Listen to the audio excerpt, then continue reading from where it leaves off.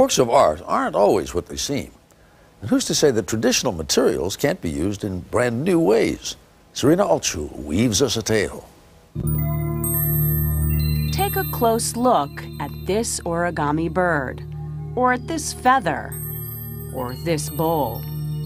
It's art that's meant to be touched, because that's when you realize it's all made of glass. People really can't believe that it's glass until they touch it, because they just visually can't, it doesn't make sense that that's actually woven glass.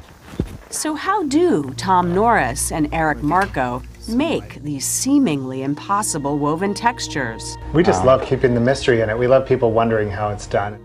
Glass artists have jealously guarded their techniques since at least medieval times. In Venice, revealing glassmaking secrets meant death.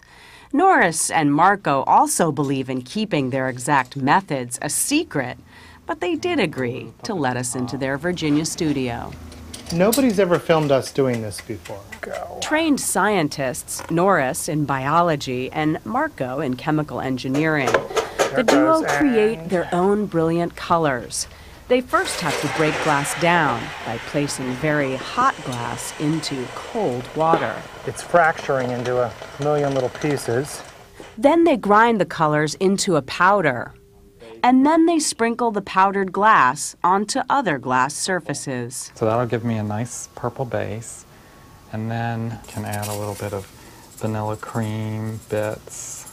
It's a little bit like cooking. Yes. I feel like we're in the kitchen. They also cut thin strips of glass to melt down and create their own custom color blends. And how many times have you cut yourself on glass here? Oh, regularly. And then they put the mixtures into the oven to bake for a while. While the glass was heating up, they showed me one of their very first works, a stained glass window. This is the actual inspiration to everything, because the stained glass is what taught us about glass, different colors. Their love of color led them to years of experiments, some of them ending in failure. And it actually broke apart into three different pieces. It was one piece. They solved that problem by weaving over a clear glass base.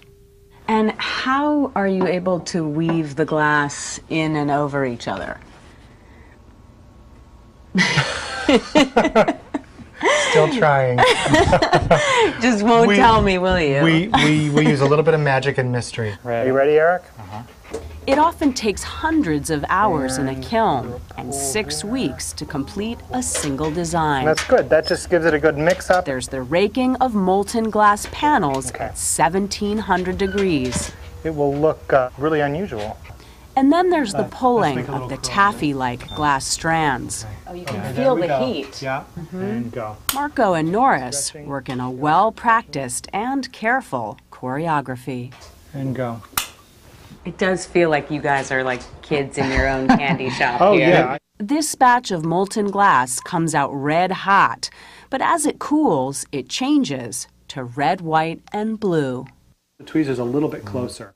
They even let me try. Yeah, it's much more malleable than you think. And it's unlike anything you've ever done before. I think when we look at our process, we always want to push it, and we always want to go a little bit further and take it beyond the actual fabric into the sculptural. Starting as self-taught artists, Markow and Norris are now getting serious recognition.